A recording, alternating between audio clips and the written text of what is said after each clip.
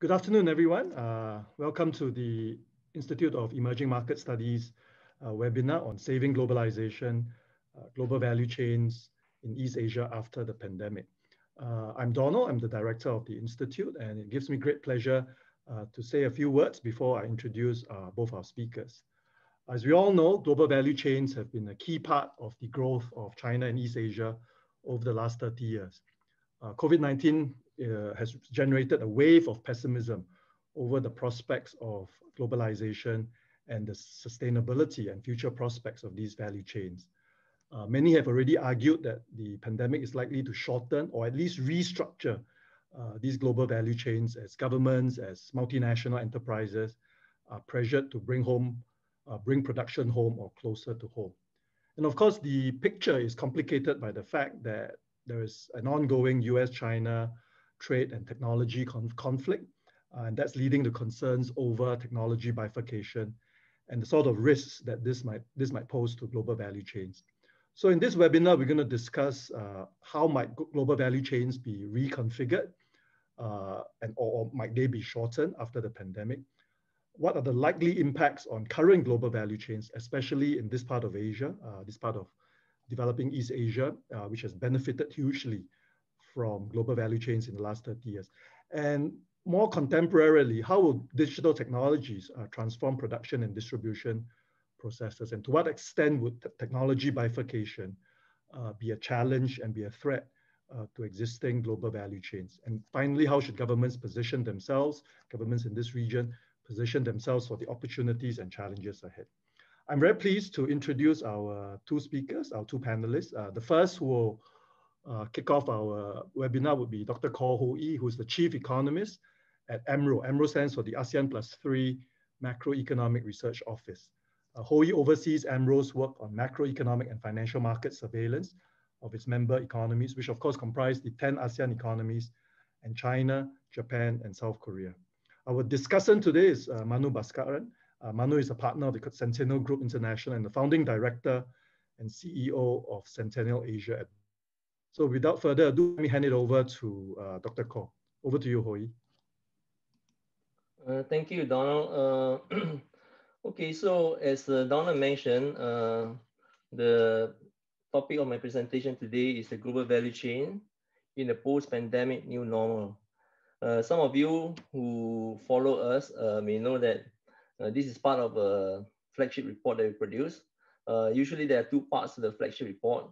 The first part is on the short-term global regional outlook.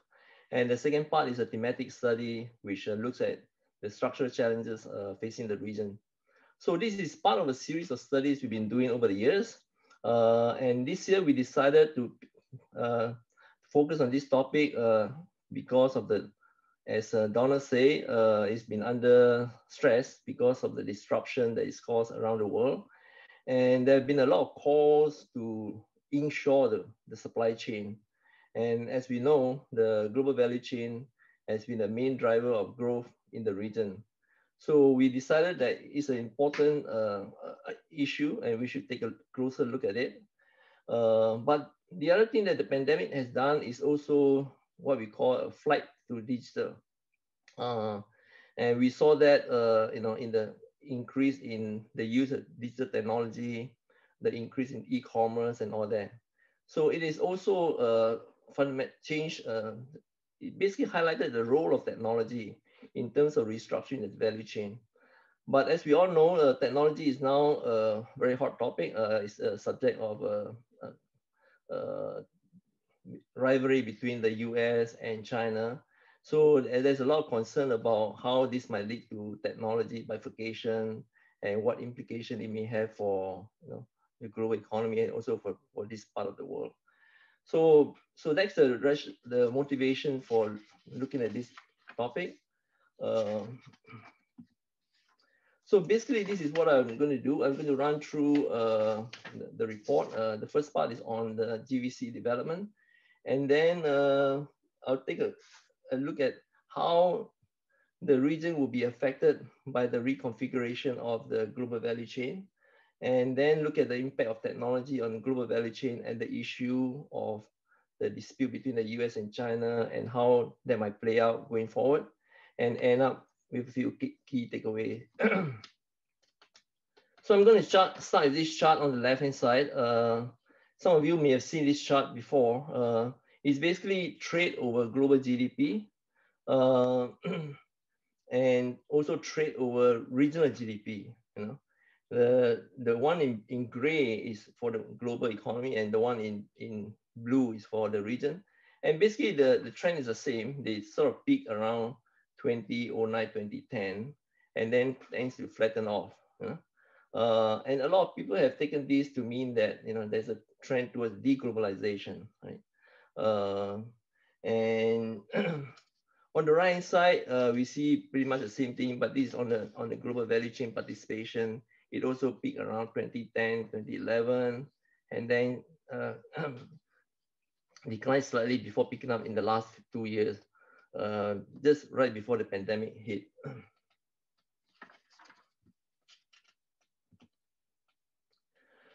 So as I mentioned, you know, there's been a trend towards, a lot of people interpret this as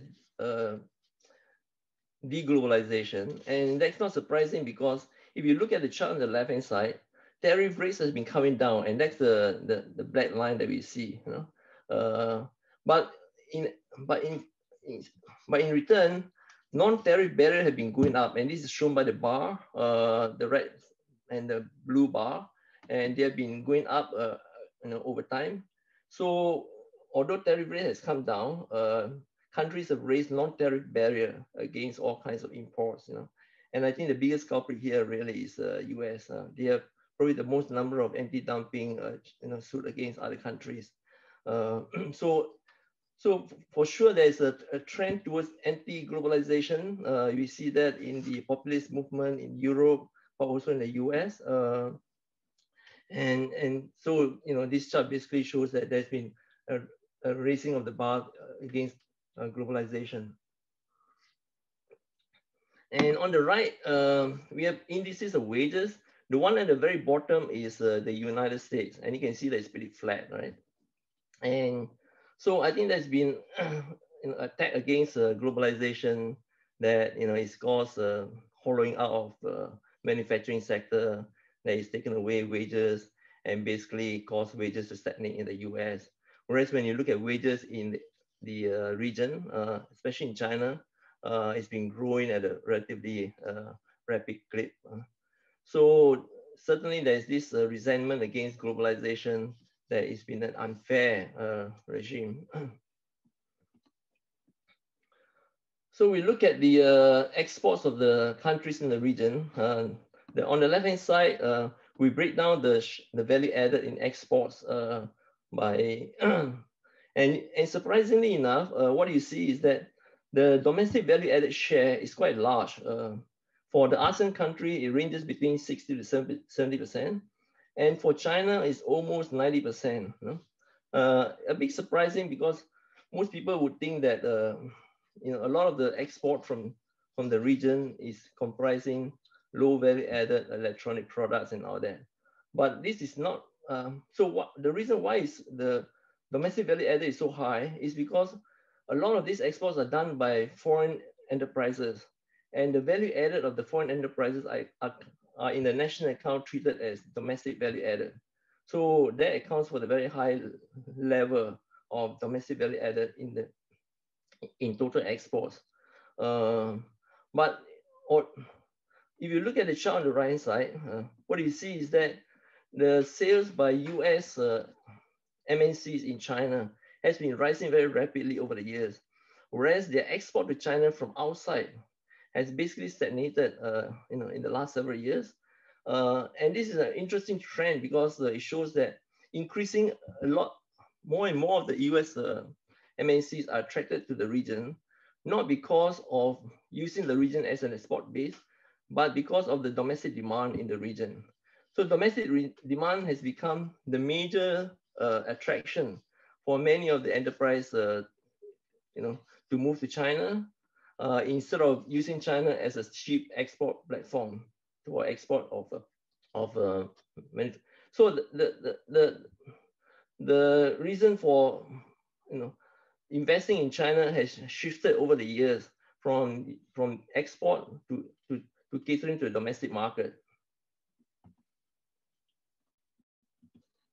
So we now look at the implication of this disruption on the region. How it's going to affect the restructuring of the global value chain. So as I mentioned earlier, if you look at the chart on the left-hand side, this is a study by McKinsey, and it shows that the ASEAN plus 3 region basically will account for about 42% of urban consumption from 2015 to 2030, which is the biggest slice of the pie, and that's why a lot of MNCs are now being attracted to the region. They are attracted to produce for the market here in the region. And I think this was in our previous report. We call that the shift from factory Asia to shopper Asia. And especially for luxury products, as we all know, China has become the #1 market in the world for luxury products. On the supply side, we look at the supply chain, and it turns out that because of over the years, China has developed a very deep and complex ecosystem to support the manufacturing production. And so even if that's why it's very easy to move to China, because all your suppliers are there, right? And it's not so easy to pull out from China, because when you leave, you don't have the suppliers because they don't necessarily will follow you. And then there's a challenge of reshoring. The experience from companies which have reshored, moved back to the US, have been quite mixed. Some of them, have been quite successful, but there are also many others that have had difficulty moving back to the home country again. So I guess what this shows is that is the attraction of the region for MNCs is still very strong, and it's because of 2 reasons. One is on the demand side, because the region has become a big market in itself, and secondly, because of the deep supply chain that is developed in the region. Also, surveys have been conducted, of US multinational, and about 70% of the companies basically have no plan to move. And even 30% of them have planned to expand further, which is not surprising. And for those, only about 5.6% of the companies have any plan for de-risking. And if you look at the chart on the left-hand side, for those who want to de-risk, the main strategy is to have diversify, so have dual sourcing of raw materials, or they will increase inventory of critical products, or move to another location which is close by. To move back to the home country, only 15% of those who consider that, and that's the one at the very bottom.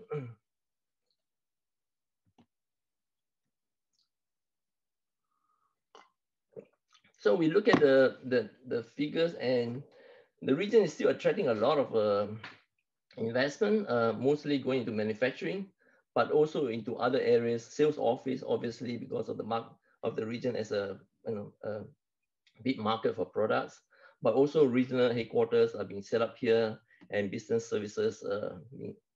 And on the right side, we look at the investment coming into the ASEAN region and also into Korea and Japan. And what we found is that a lot of the investment really is from within the region itself. China has emerged as a major investor now. That's the red bar you see on the right side.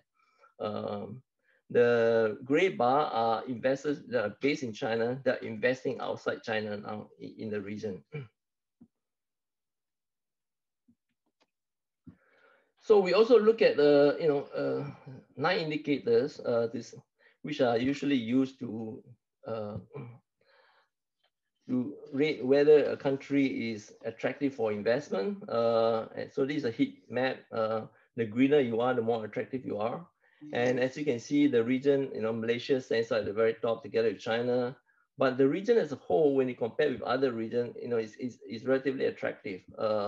So if MNCs were to consider where to relocate, the indicators would indicate that depending on the type of products they want to produce, you know, the region will be one of the major destinations.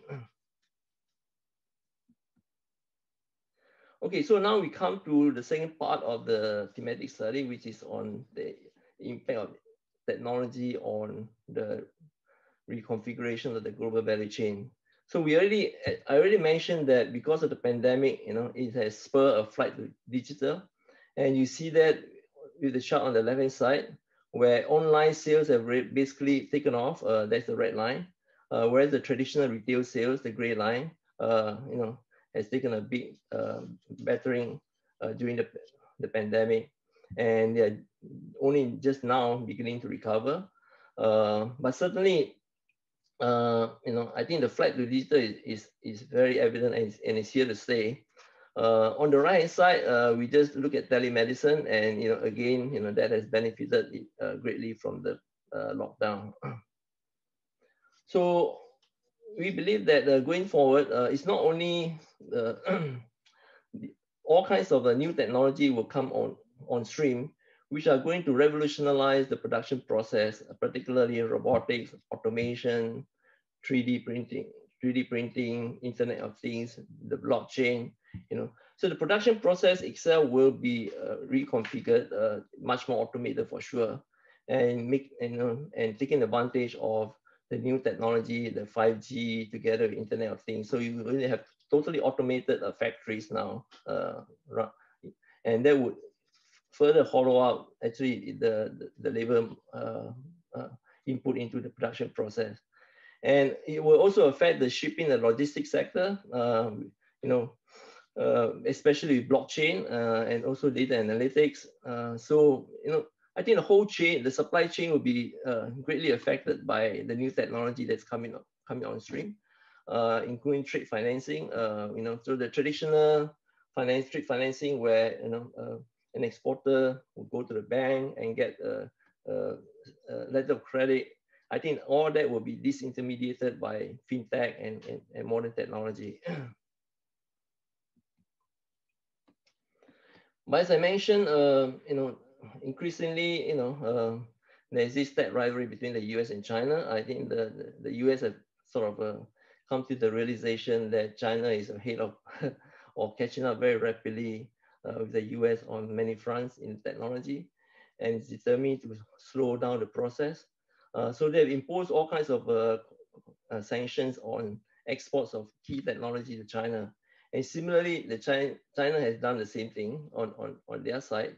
If you look at the 5G, for instance, China, you know, has the most number of patents in this particular area, followed by Korea and then the European Union. And the United States is a relatively small slice. So the US have really fallen behind in this particular area of technology. The one area where the US is ahead is in you know, semiconductor, the chips. And there, of course, China is relatively advanced in terms of design, but they are dependent on the supply chain to produce the chip itself, the fabrication of the chip. And unfortunately, you know, a lot of the production use technology that are US based or European based. And so now, of course, they're having a hard time trying to get to fabricate the chip because the TSMC, you know, the most advanced chip fabrication plant, has been you know, asked not to supply, well, Huawei. It's not to all the companies, but to all the what the US has listed as national security type of companies. And so now the Chinese are determined to, you know, to develop their own capability to produce the chips on their own. But that's going to take a long time because it's not just the fabrication itself, but also the machines that produce the chips, and also some of the software which are used for design itself, and then the ingredients comes from Japan. So, you know, it will take them, I think, some time before they are able to catch up. but they are definitely, expending a lot of resources in that area. And I think just recently we also heard that the Japanese have decided that they need to also build up their capability or capacity in chip production in order to remain more resilient. So this is an area where it's subject to competition. So I think that the concern that there could be a technology bifurcation is quite real. But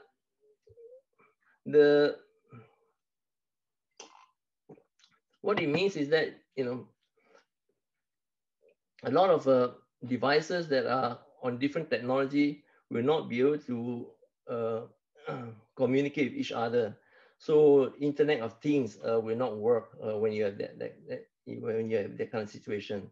But if the competition is on the technology and not on the standard itself, then it's less of a loss in a sense, because there's a deadweight loss in terms of efficiency when you don't have when you have different standards.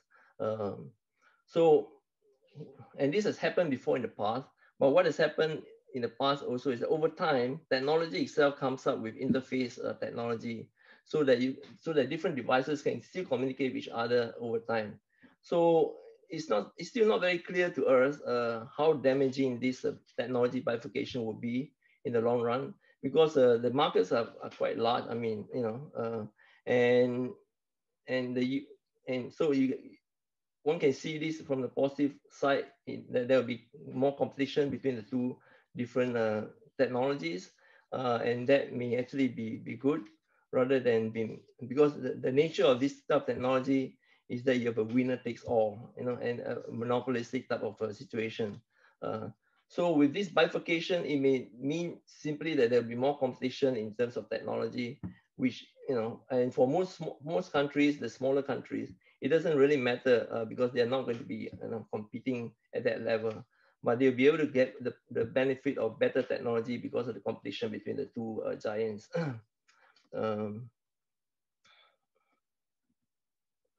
So our takeaway from the study, is that so far we have not seen any wholesale reshoring or nearshoring or manufacturing out of the region. Most MNCs basically have taken the approach that they may have a China plus one strategy, where they diversify away from exclusive dependence on China. But when they do move, they tend to move to the ASEAN region also. So the ASEAN region also, because it's growing rapidly, is an attraction, not just because of a location for production and export, but also as a market in itself. And also we see the bigger driver of the restructure of the global value chain will come from technology rather than from this trade conflict. Because no matter what, the global value chain is just too massive, to be fully inshore. The deadweight loss of inshoring your supply chain completely is going to be too high for any government. But most government will try to inshore maybe critical, strategic products, key, components, if necessary, in order to build up some, resilience. And they also build up inventory or reserve of those products. But most of the product that are out there in the market, they will not be subject to this, rivalry between the US and China. So we feel that, while there will be definitely a shift towards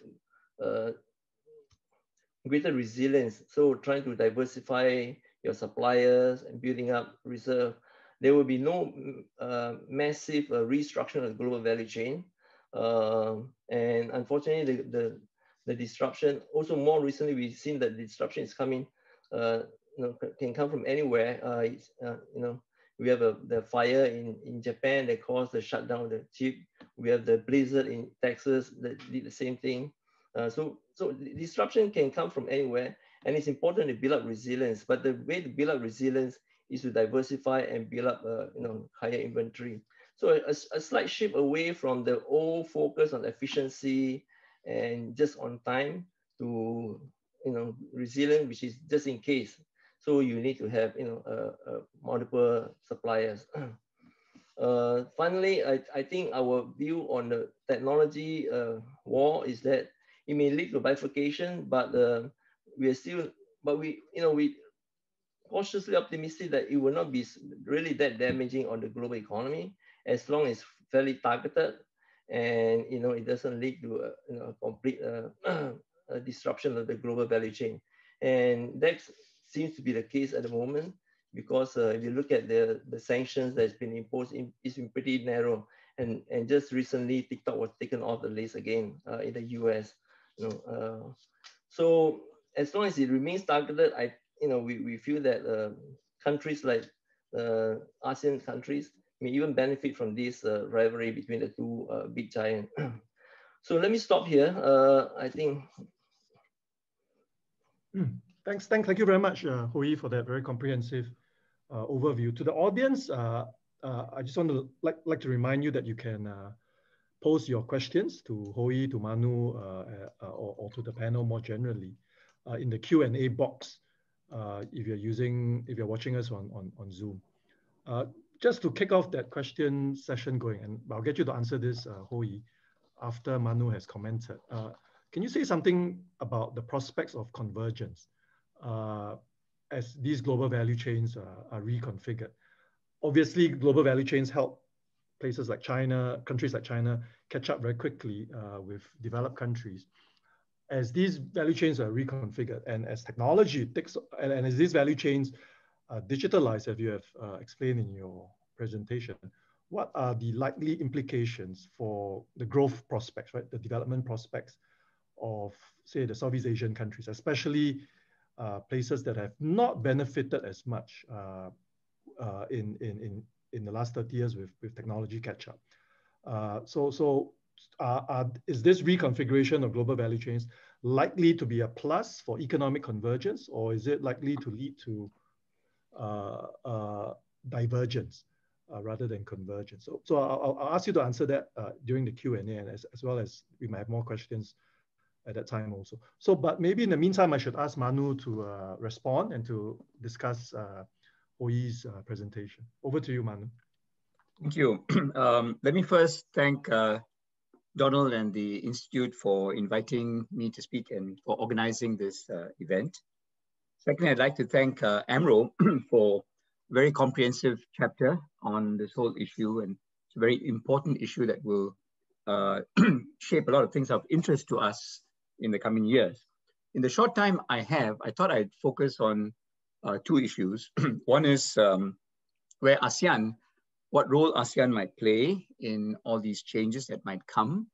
And secondly, what are the implications for Hong Kong, since many of the audience are from Hong Kong. So let me first of all review the parts of the AMRO report that feed into these two arguments that I'll be making. And I really meant it when I said that AMRO should be congratulated for the work it's done, because it's covered an immense lot of ground, and it provides us with a bird's eye view of the factors that will shape this reconfiguration of activity in this whole region. And it's covered such a broad range of topics, including the likelihood of technological bifurcation, which will certainly be quite important. But I think there are two sets of findings in the AMRO report that are of particular interest to the points I want to make. One is that the pace of reconfiguration in the sense of relocation of activity out of China right now is still quite limited. And the AMRO report looks at a few reasons why there is this stickiness, right? And they talk about the deep ecosystem that China has built, which is very hard to replicate, and that I completely agree with. And also the MNC's relationships with the suppliers in that ecosystem. The cost of switching location and partners would therefore be very high. There are also soft and hard infrastructure issues. And of course, as Dr. Khor pointed out, people are now investing in China for the domestic market.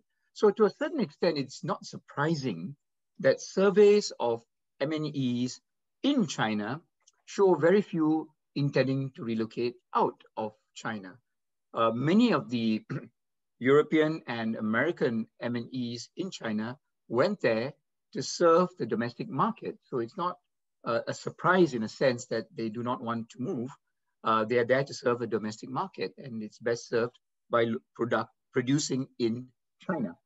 The second set of findings in the AMRO report, which is quite useful, is how that heat map, which I think is very well constructed, and how it shows, for instance, that Malaysia is very well positioned within the region to capture some of the relocation that might occur, but also how ASEAN is very well positioned relative to the competing emerging market regions such as Eastern Europe, North Africa like Morocco, Turkey, and Mexico. So those are two important things to bear in mind. So let me now shift and ask ourselves, what does the evidence actually show in terms of relocation of activity? So if you look at the investment approval data across ASEAN, for instance, what you see is actually exactly what AMRO found, which is very little evidence of a relocation process. In Indonesia, there are some signs of an increase in relocation activity, but generally the pattern is one of one that repeats what was evident before. No big change, right? When we look at the anecdotal evidence, it's a bit more interesting. We painstakingly went through all the media reports, company announcements of relocation for the last few years.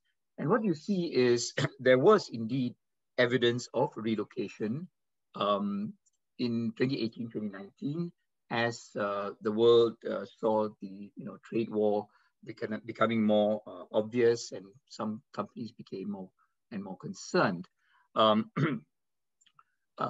What the evidence then shows is that as the pandemic hit, all these news reports really dried up. It is quite clear that multinational enterprises were not prepared to make big decisions on reconfiguring their production setups in a period of great uncertainty, right? They're probably going to wait until that uncertainty is over before they do anything more. But one thing does come across, and that is that there is more and more evidence of greater and greater interest in India. It's surprising given what has happened to India in the last year, but nevertheless, that's what the evidence shows. Despite all its weaknesses, India is becoming more attractive for global production activities for a number of reasons, right? So that's what the evidence, as limited as it is, shows. The next thing I want to look at is try to think about what can shape the decision-making of these large global corporations. So once the uncertainty begins to diminish and companies start rethinking their post-COVID strategy, what will shape that decision on where to go, right? So the first thing I think we could think of is a kind of portfolio approach. And my hypothesis is that in the late 1990s, as China was about to enter the WTO, and as evidence began to build up of China's great transformation, multinational companies looked at their portfolio of production locations and realized that they had too little in China and probably quite a lot in ASEAN. But then remember, the late 90s were a terrible period for ASEAN. We had the Asian financial crisis. Many of these Southeast Asian economies that had initially begun to move up very rapidly were devastated politically, financially, economically, in dismal condition, right? So not surprisingly, the next few years saw this huge shift in the portfolio towards more and more production relocations in China, and not so much new locations in ASEAN. In fact, in the case of Indonesia, for a few years, there was actually negative FDI flows. I mean, people were pulling out of Indonesia, right? So what I want to suggest is that I suspect that once the crisis we have currently fades, multinational enterprises will do another portfolio reallocation they will look at a number of factors: the trade war, the growing geopolitical discord, changing costs, and I suspect they will reconfigure. And I also suspect some of that reconfiguration will be out of China, and a lot of it will benefit ASEAN. The second way of looking at it is to look at the various processes that underpin this relocation. There are a number of things. As Dr. Khor pointed out, one thing that is still continuing is the process of inward location into China because of China's extraordinary potential as a consumer market, but also because as it gained economies of scale over the last 20 years, economies of scale, economies of scope, China has actually become super competitive in a lot of niches of production, including production of components. And you can see over the last 10 years, for instance, ASEAN's exports of electronic components to China have weakened considerably as China built up its own domestic capacity there. So this inward location, relocation into China will continue, right? It's not that China is going to lose out. China moves up the value chain. It vacates some areas of activity which then can move out somewhere else, but it also starts to occupy other areas and compete with other countries in the process. So you have that inward movement into China. And within China, where certain activities are beginning to lose competitive edge, there are a number of reactions. Companies could vacate certain niches that are labor intensive and move up the value add ladder, or they could move internally within China away from the costly coastal locations more inward, right? Or Chinese companies themselves could move out of China. So a number of possibilities for Chinese-based producers. But then you have another situation where, because of technological change, like the 3D printing, for instance, that Dr. Khor mentioned, which allows for mass customization, and because of changing consumer preferences and so on, it might make sense for certain products that production be based near the big market. So in those cases where nearshoring makes sense, countries like Mexico could benefit on the doorstep of the US and with the USMCA treaty allowing it great access to that market, or countries like Morocco or Turkey, which have customs union arrangements with a huge market of the European Union. And those regions might benefit vis-a-vis ASEAN, which is further away and not so much on the edge of a huge developed and rich market. Or you could get reshoring, where technological change actually makes it possible for certain niches of production that used to be competitively produced in a developing country to now be competitively produced in the developed country. And 3D printing plays a role there as well. But where there is scope for continued offshoring, and I believe that there's considerable scope for continued offshoring, i.e. Locating production in a cheaper place in an emerging economy region, then I think ASEAN still benefits hugely. So with that in mind, what are ASEAN's prospects? And I want to make an argument that if political risks do not intrude, I think ASEAN is really well positioned to improve its competitiveness in attracting production away from other regions into it. Why do I say that? Well, when you look at what has been happening in ASEAN over the last decade or so, you can see in fits and starts, certainly, a series of changes, reforms that are improving its supply side fundamentals. So you have, for instance, in Indonesia, labor market reforms in the shape of the omnibus reform bills that were just passed that addresses some of the concerns that foreign investors had about labor market in Indonesia. You've got a huge push for infrastructure spending, and you will recall that poor infrastructure was a major factor behind why ASEAN lost its competitive edge. But if you look at Indonesia and Philippines, both huge laggards in that area, they have increased their public sector infrastructure spending as a proportion of GDP by 1.5 to 2 percentage points of GDP in the last few years before the COVID crisis hit. So what we're seeing is, in terms of the business ecosystem, ease of doing business, in all these areas, caps on foreign investment and so on, that the region as a whole is gradually becoming more and more attractive once again to foreign investors. And as its fundamentals improve, I think ASEAN will see more production moving to the region. At the same time, its standing relative to China improves partly for political reasons. The US-China discord does not help China. And also, if you look at the latest census that China just released, it is quite clear that China's demographic transition is occurring faster than expected, and multinational enterprises will look at that in deciding their long-term production location strategy. So I do believe that ASEAN is well poised to see a significant acceleration in inward flows of foreign investment as part of the supply chain reconfiguration. Now, very quickly, let me just conclude with some thoughts on what does it mean for Hong Kong. I think it's actually an opportunity for Hong Kong to exploit. But Hong Kong can only do this if it embarks on the right strategy, right?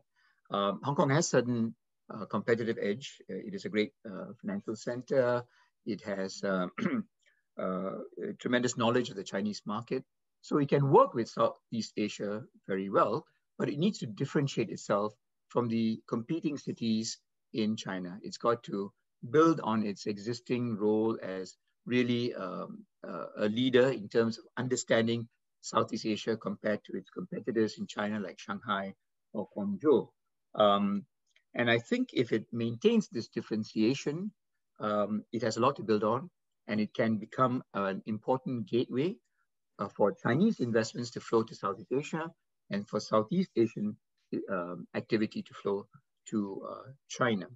Of course, in doing so, there is a great competitor called Singapore, which is positioned at the heart of ASEAN. So the other element of Hong Kong's strategy will be to ensure that it moves into the niches which Singapore is not so efficient or competent in. For instance, equity market financing, where Singapore has completely lost the game, right?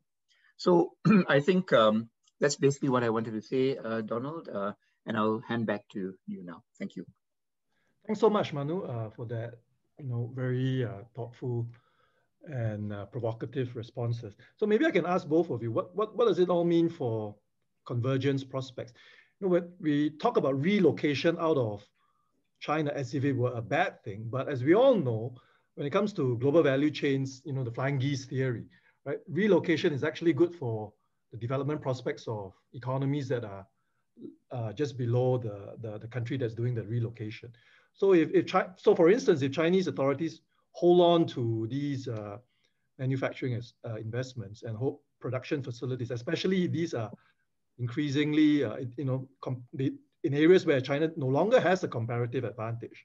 For instance, in cheap electronics, textiles, and garments, that actually hurts the development prospects of the likes of Vietnam and Philippines and Indonesia and Cambodia. So, we speak about relocation as if it were a bad thing, but my argument would be that we want to see more relocation, particularly to the less developed parts of the ASEAN Plus 3 region. Hoe Ee, how would you respond to this provocation? No, I think that has been happening, right? We know that. And it's been going on for several years now. I mean, Cambodia is an obvious beneficiary, and Vietnam, right? I mean, much of Vietnam really took off only after 2007 when they joined the WTO, and Samsung made a decision to invest in Vietnam, right? And that started, the whole process of a massive investment into Vietnam, and it became a major manufacturing hub. But Vietnam is at one extreme. I mean, an extremely successful case of moving up the flying geese. But the complaint of Vietnam is that they are benefiting from the low end, right? And they want to move up to the high end. And so, much of the intermediate inputs are still being shipped from Korea down to Vietnam rather than being produced in Vietnam itself. And even the ones that are produced in Vietnam are Korean SMEs who decided to move to Vietnam to, to supply to produce the intermediate inputs for the main. I mean, it's just like a semiconductor company. You have all the suppliers, that comes in. But this is a process that we know Malaysia went through, Singapore went through, right?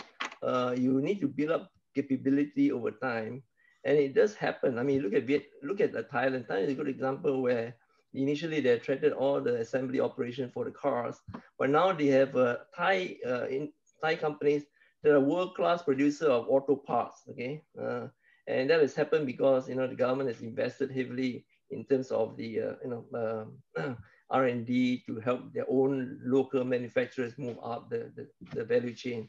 So I think something similar will happen to Vietnam particularly, because Vietnam, I think it's so much energy, so much expertise there that they're like. I think the other countries have taken a look at Vietnam and found that they sort of miss out. And this is why I think Manu's point about omnibus law in Indonesia is important, because I think they're finally trying to fix the main impediment for FDI to come in. Of course, Indonesia is a big domestic market, and so they were able to get away with it for a while, especially when commodity price was booming. You said that they started to hollow out in the late 2010, 2011, but that was when commodity price was booming. And so they took advantage of that. And I think, unfortunately, they became quite close, the economy. So they only invited the FDI into Indonesia that produced for domestic market rather than, for exports, right? But I think there's been a shift in strategy now. They realize that commodity prices have sort of fallen off the cliff, although now it's picking up again. Hopefully they don't go back to the commodity boom type of strategy. But in any case, I think, ASEAN is a very diverse region, right? We have the CLMV countries that are developing, that are able to benefit from this relocation of, lower cost labor type of industry. Then you have the middle income countries like Malaysia, that really wants to move up, but in a sense got stuck because they're not producing enough of the skilled labor to be. But I think Malaysia, for all its failing shortcoming, has been able to gradually move up the scale, and they are very mindful of the fact that this is an opportunity, as you said. When I think that as you saw on the chart, I think China is only now beginning to invest abroad in terms of manufacturing, in terms of services and other. In the past, they've been investing mostly in the natural resource industry, right? So they are very formidable there, but they don't really go into manufacturing. But now their own industries are moving out to take advantage of lower costs in the region. And also in the services sector, it's a very different ball game. It's not, you need to be there physically, but a lot of it has to be done locally. Yeah. And that's where a lot of the employment is going to be created. So there will be convergence, I think, and this could be an opportunity where you see a massive shift of relocation from China, and also, investment from China into the region. But countries really have to position themselves and try to attract the FDI into the country. Thanks. I agree with you on CLMV countries. Well, not so much Myanmar and Laos, but certainly on Cambodia and Vietnam. They are actually very well positioned to absorb and take in some of these relocation that might occur as part of the portfolio reallocation that Manu was talking about. Manu, I can turn to you and pick up on Malaysia, and the middle income ones, Malaysia, Thailand, and even Indonesia. Because around the same time that the AMRO put out this report, there was also a World Bank report called the Innovation Imperative in Developing East Asia. And the central argument of that report was that, with the exception of China, technology development and diffusion, not just invention, but diffusion, in developing Asia has been relatively slow. Yeah. While that might not hurt the developing lower income countries, that certainly hurts, right? The likes of Malaysia. And Hoe Ee and I are both ex-Malaysians. So, it's always, been a source of frustration. Yeah. Now it's Yeah. not being able to catch up much faster. Yeah. So in light of that World Bank observation that innovation capabilities, technology development capabilities are weak in this ASEAN middle income countries, Malaysia, Thailand included, are you still as optimistic about ASEAN being this giant magnet? Yeah. For I still am. But first of all, let me just cover a couple of points for the earlier question. Your question. This is not a zero-sum game. Yeah. It is very much in the interest of China to see this relocation. I mean, remember, the whole point of economic development is to become uncompetitive in the low end so that you can pay your workers higher wages, right? And if you do that, then obviously you move stuff out. And if you look at Singapore versus the Batam region of south of Indonesia, Batam is just 25 kilometers south of Singapore. Singapore transferred the equivalent of about 1/3 of its manufacturing capacity from Singapore to Batam in the space of just 4 or 5 years, starting in about 1988 and ending about 1993-94. And it was tremendously beneficial to Singapore because it released scarce land and labor resources that allowed Singapore to move up the value chain, enjoy very high rates of growth. And it was fantastic for the Riau province of Indonesia because it created a new manufacturing hub. And that manufacturing hub in Batam then began to assemble services as well. It was a fantastic story. And if we can replicate that kind of relocation, then it's a positive sum game and everyone benefits. But then the second point I want to make, which then addresses the point you raised earlier, is it's not such a straightforward process, right? Countries must get their basics correct. If they do, then they benefit, right? So Vietnam did a lot of the right things, particularly in terms of having lots of free trade agreements, connectivity with the rest of the world, access to lots of markets, and that made it very, very attractive to foreign investors. But it didn't get everything else right. In the corporate sector, in the financial sector, I mean, we can go on for a long time for this, but the short point is that Vietnam did not get those things right in terms of its own corporate sector development and its financial sector development. And because of that, it could not attract, companies that came in and built an ecosystem, which then hired Vietnamese SMEs and so on, and then you get the spillover effects. But Singapore did that. Singapore, with its Economic Development Board and all that, there was a conscious effort in the 1980s, unfortunately less so now, but in the 1980s, 1970s, to create a cadre of Singapore SMEs, which then grew into big companies, and then you had the spillover benefit. So a lot really depends on industrial policy, getting industrial policy right.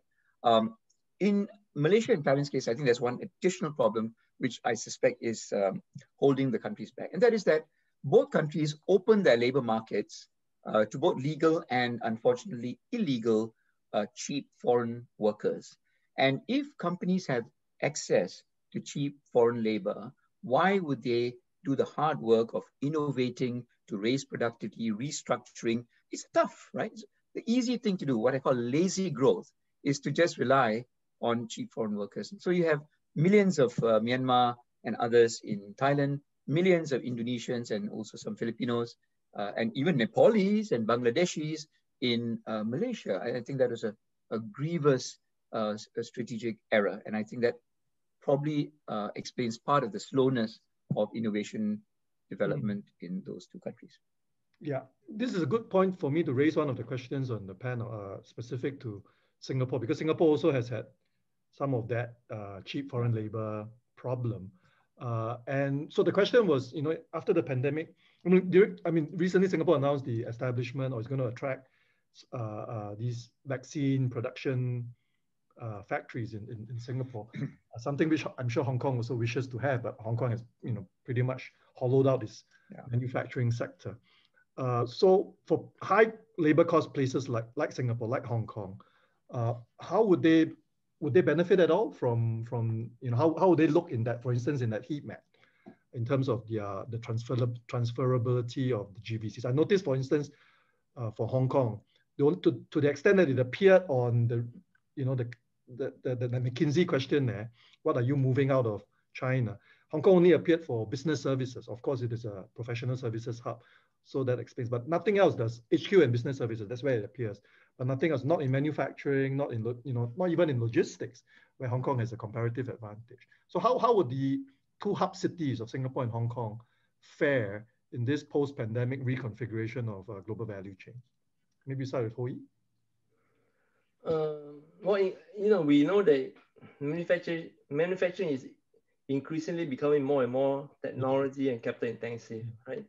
So I think the labor cost component is going to be getting less and less significant as an attraction for manufacturing to come to Singapore.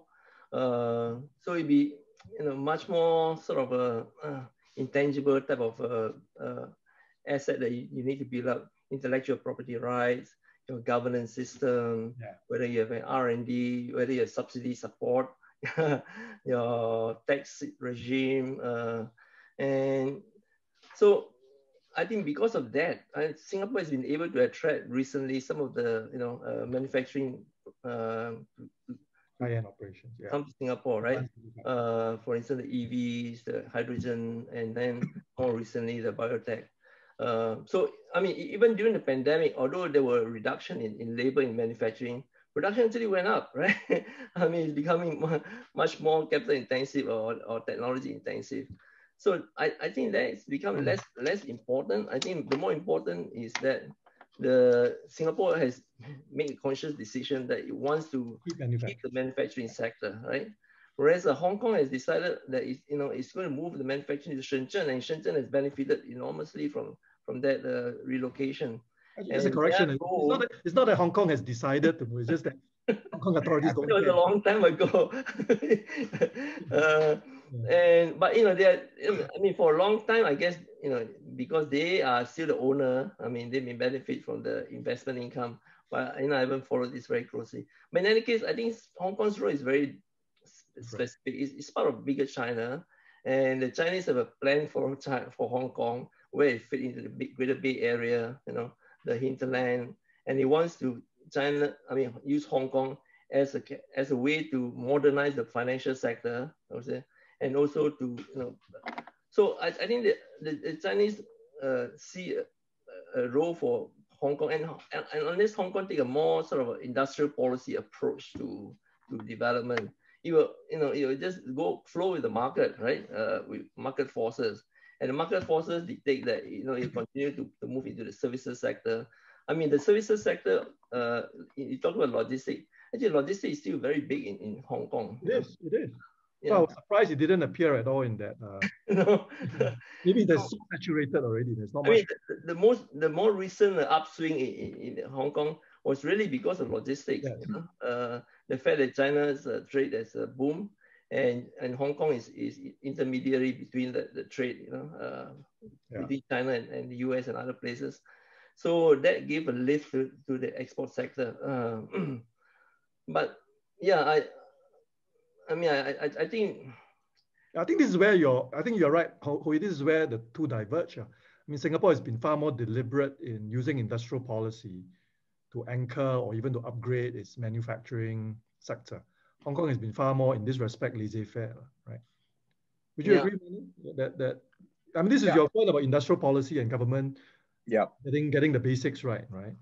Yeah, I think you can't just leave everything to the market. Well, you can, but then you have to live with the consequences, right? But I think Hoe Ee has actually covered a lot of the ground. But I want to say one thing. I think when we talk about reconfiguration of supply chains and all that, a lot of the conversation is really about manufacturing.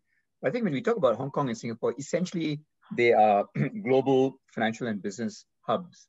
And I think there's a reconfiguration going on in terms of the structure of competitiveness of global business hubs. Because first, you've got this big change, Brexit, that will affect London's position in some way or other, right? It's still not very clear, but I think to some extent, London will lose competitive edge in certain niches. And actually what we've noticed is that there are one or two things actually moving, strangely enough, from London to Singapore. You would have thought they'd move from London to Amsterdam or Dublin, but some stuff is actually moving to Singapore. Singapore has benefited from Brexit in that sense, right? But the bigger point for Singapore and Hong Kong is the competition between the two. And of course, in some senses, Singapore is said to benefit because of the political changes affecting Hong Kong. There's this talk about talent, particularly from the West, not feeling safe or secure in Hong Kong and preferring to locate in Singapore. And that, to be honest, has benefited Singapore. Things that flow into the, that derive from the rule of law or its perception, I think there has been some benefit for Singapore. So there's a reconfiguration going on. Now, Singapore cannot sit on its laurels because there's another big change happening. Hong Kong is embedded in the Greater Bay Area.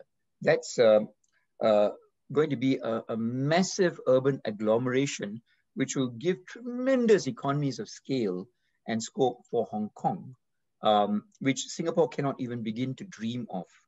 Hong Kong can tap into this 100 million plus population, several $1 trillion of GDP, growing rapidly, with all the benefits of the Chinese market there as well. And it can gradually take more and more stuff away from Singapore over time in terms of aviation activity, in terms of logistics activity, in terms of financial service activity, if Singapore is not careful. And in certain areas, Singapore has already lost the game. As I referred to earlier, in the equity market area, I think the game has already gone to Hong Kong. And one day, Singapore will probably be a smaller market than even Manila or Bangkok. Okay, just one more question. There was a question on You're biased. No, I would disagree with Manu in some way. I agree that Hong Kong is plugged into this Greater Bay Area, right? So the role of Hong Kong is very sort of China focused, and as you said, equity is but that's because all the big Chinese companies are listing in Hong Kong, not in Singapore. We get the kacang putih, right? But if at all, right? I mean, but I think the advantage of Singapore is that you're in a bigger hinterland, right?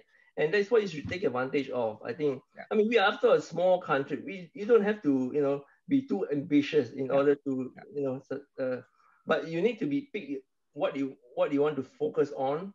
And you have India, and then you have China, and then you have the US, right? So if you play the game right, I think you can benefit from the fact that you are not just plugged into one particular area, but you are able to benefit from all the different parts. But what worries me actually is that this anti-xenophobia type of mentality that is taking hold in Singapore, where turning against foreigner, the foreign labor. I mean, the fact of the matter is Singapore is so small. If we don't have foreign workers, it cannot grow at all, right? Yeah. So you need to decide how fast you're going to grow and what kind of area you want to grow in, and then leverage on that. But I don't think the competition with Hong Kong is I mean, there's enough space for both cities as well. Yeah, I think that was Manu's point also. Hong Kong being this gateway, between the Greater Bay Area for investments going to Southeast Asia, and vice versa. I mean, this is a role that only Hong Kong can play. Yeah, Singapore can't be that gateway, right? True. No, absolutely. Yeah. So, but there was a question about RCEP. So Singapore is part of RCEP, Hong Kong is not. But more broadly, how do both of you think that RCEP would facilitate that relocation or reconfiguration of global value chains? Obviously, I think Singapore is going to benefit from, to the extent that RCEP gives a boost to this reconfiguration, not just the other Southeast Asian countries, but certainly as a hub city, Singapore would benefit from any trade flows, capital flows that are a product of RCEP. Hong Kong is not, or at least not yet, part of RCEP. I certainly think Hong Kong should be. But what do both of you think? What would be the boost of RCEP to hubs like Singapore? You want to go ahead, or should I start? Go ahead, Manu. Yeah. Well, RCEP, we did a simulation recently of the benefit of RCEP by looking at the tariff. I mean, as it turns out, tariffs are already very low. There's not much benefit that you're going to get from tariff, reducing the tariff more. the beef in RCEP really is in services sector, e-commerce, some of this area.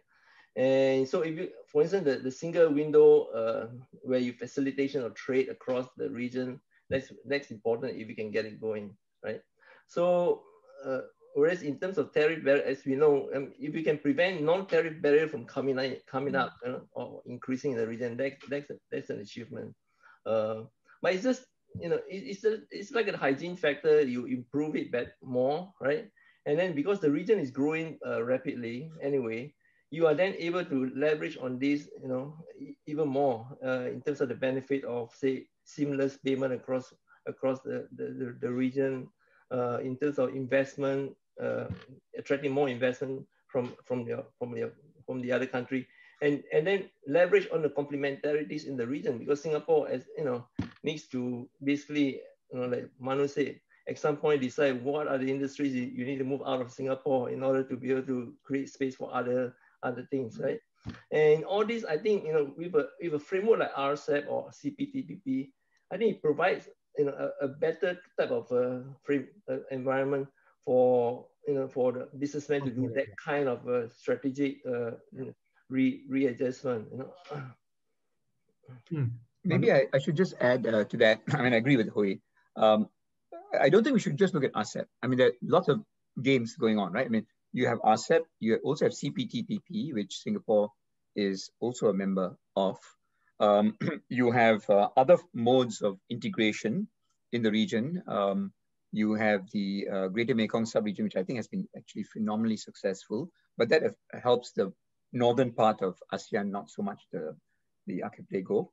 And you've got the ASEAN Economic Community, which some people poo-poo, but really over time, I think it'll become more and more important. So in the context of all this, I think what you're going to see is gradual opening up. So despite the sort of globalization that's going on around us, in terms of regional trade, I suspect regional trade, regional investment, regional people movements, I think you'll see a pickup. So in that context, I think all these countries are going to benefit. But I think the big winners, I suspect, will be those that manage to improve connectivity more rapidly than others. And I think Vietnam and Singapore are well ahead of the game in that respect. Vietnam and Singapore both had a conscious strategy of maximizing their free trade agreements, economic partnership agreements, even to the extent that they were prepared to make some sacrifices on the domestic side in order to achieve that. And I think by and large, it was probably the right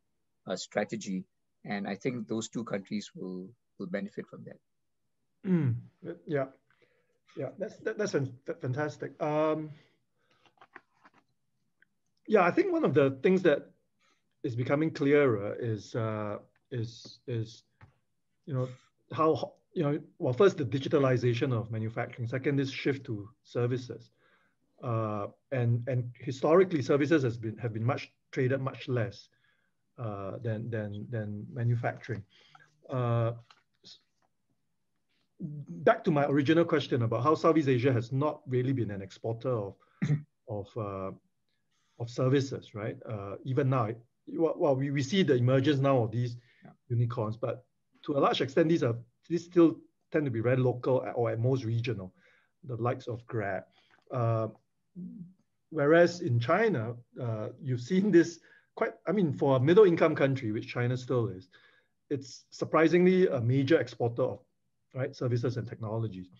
How do you see that part of that part of the economy, services, changing in light after the pandemic? I mean, Hoe Ee, the reports you presented speaks a lot about the shift to digital, right? And of course here, as I said, surprisingly, China is actually a leading producer, very surprising for a middle income country.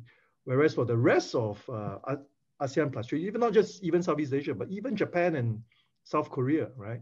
Okay, South Korea is probably does much better.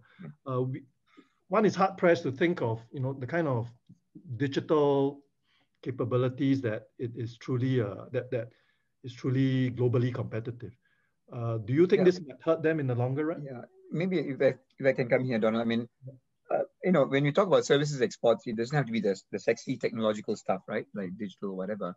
I mean, don't forget, in terms of business process outsourcing, the Philippines, Malaysia, and Vietnam rank among the top tier. But that's going to be very automated very quickly, right? A lot No, of parts of it, parts of it. and all No, that. no, not only parts of it. Some of it cannot be.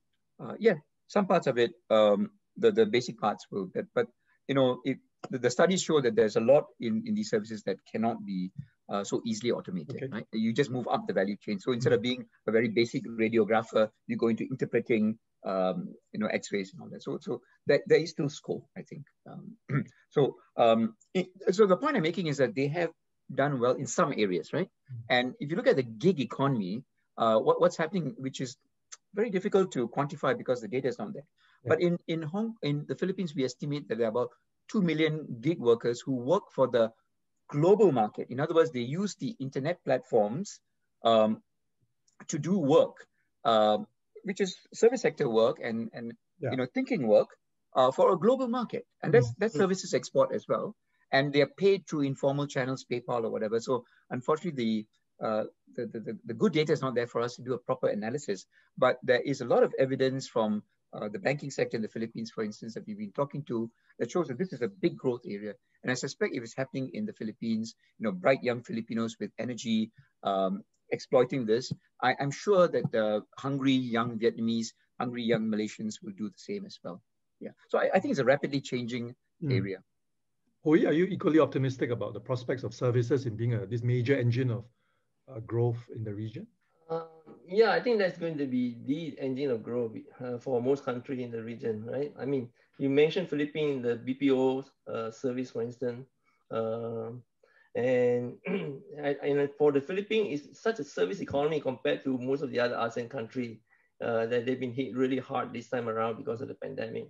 I mean, the shutdown effect on the Philippines is much greater than it has been on the other countries. But that's because it's very service oriented. The problem for the Philippines is that a lot of its skilled service workers are overseas, right?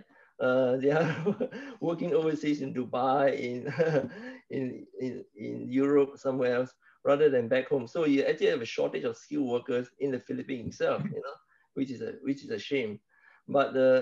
But certainly, I think the BPO will continue to expand, and they are going to be upgraded to BKO. But what actually, Manu, the point that you made about globalization of the services sector, the gig industry, I mean that's basically the BPO, but that's a more organized sector.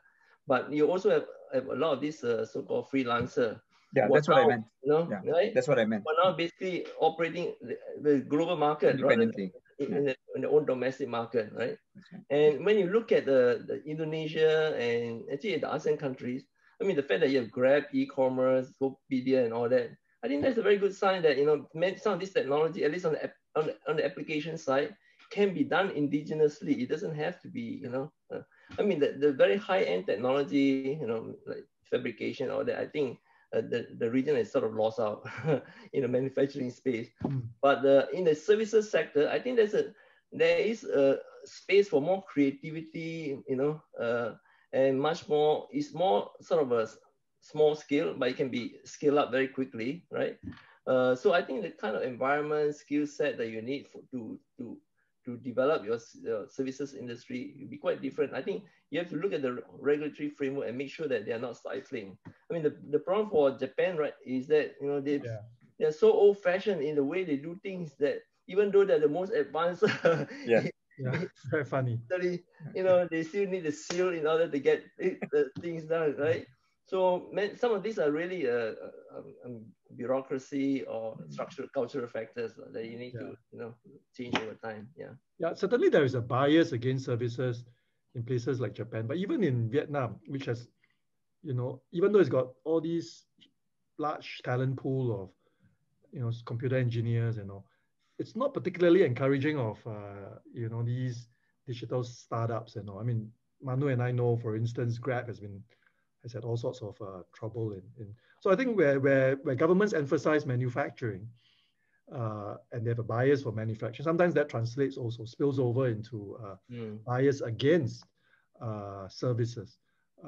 In fact, that was also highlighted in the World Bank report on the innovation imperative, that to the extent governments promote innovation and invest in R&D, it is very much oriented towards manufacturing. I mean, in Southeast Asia, generally there's inadequate investments in innovation and R&D. But to the extent that there is any, there is too much of a bias against services. I mean, the one service area which is still underexploited is tourism, I think. Yeah. Once they're able to open up fully, I think there's going to be a boom in tourist activity. And although with the pandemic, and God knows how long this will last, the shape of tourism is going to look very lasted longer than we all expected. I think Hoe Ee is right. I think tourism also, and we should not think of tourism only as low end. I think Thailand has shown that with creativity, you can actually move up the value chain even in tourism. So Thailand encourages kind of gourmet Thai food, kind of tourism, high-level spas for health reasons and all, and it worked, right? So there's tremendous scope to move up the value add ladder even in tourism, and I think it's the low-hanging fruit which we are not actually doing enough to exploit. But having said that, I can't think of a large economy of anything more than 5 or 10 million people where tourism or even services more generally has been what brought them from developing to developed countries. Right. You need manufacturing.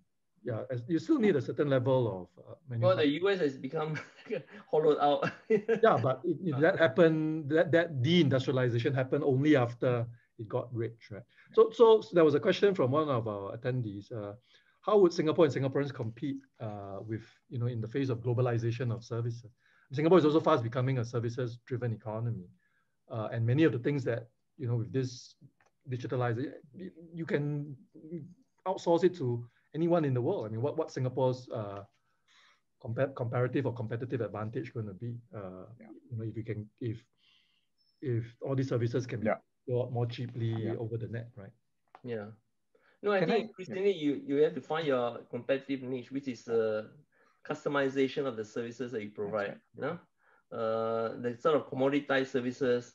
I mean, there is a role for that. Like BPO is basically commoditized service, right? Call center, But even there, you can upgrade your service you provide, in terms of the quality of the call service. And I think that has improved actually over time. The call service. Or you could be the one that built the platforms, right? Yeah. But Singapore has done reasonably well with creating all these e-commerce platforms that are now going regional, right? But I think we can just pick up on what Hoe Ee said about customization. I think that's exactly it. So you look at Singapore's success in developing itself as an arbitration center. It is really giving London a run for the money now. So you focus on an area where it's very high value add, and you understand what is needed in the ecosystem to make it successful, and it can work.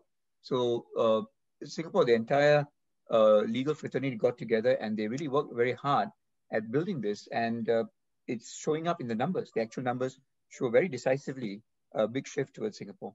So I think there are enough niches, like you said, Donald, small country, we don't need too many niches, right, to do well in. If we can identify a few niches like arbitration and mediation and so on, we are fine. Yeah, because costs are high. I think also the nature of services is that you have the gig economy where your income is going to be relatively low. So I think there's a role for the state to play to provide that social safety. Yeah. I think to the extent that the state wants to regulate or intervene in the gig economy is to provide that safety net. Correct. Exactly. Rather than to make life more difficult for these gig then you encourage more people to go into the gig economy, be much more innovative, much more creative, right? Exactly. But you need the ecosystem to be in place in order to encourage that kind of people to work there. Right. Yeah.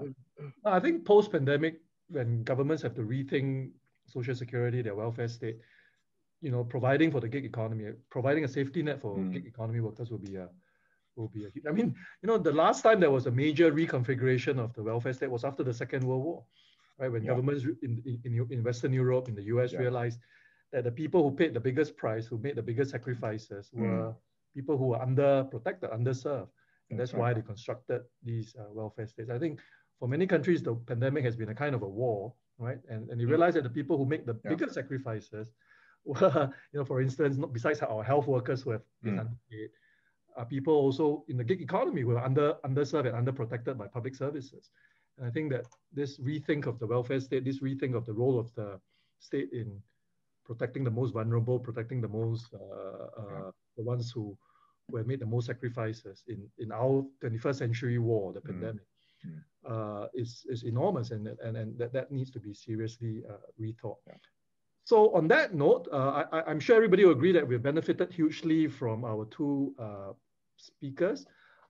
So I want to, on behalf of HKUST and the Institute of Emerging Market Studies, I really want to thank Dr. Hoe Ee and Manu Bhaskaran for giving us such an insightful session.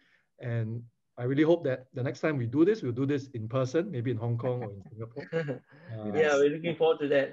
Yes. Maybe when the travel bubble opens, both of you can come to Hong Kong. Yes. It'll be great. It'll be great. Hong Kong. All the best to our... Thank you. Thank you very much. Thanks for organizing this. Thank you very much. Yeah. Bye. Bye, Manu. Bye. Thank you.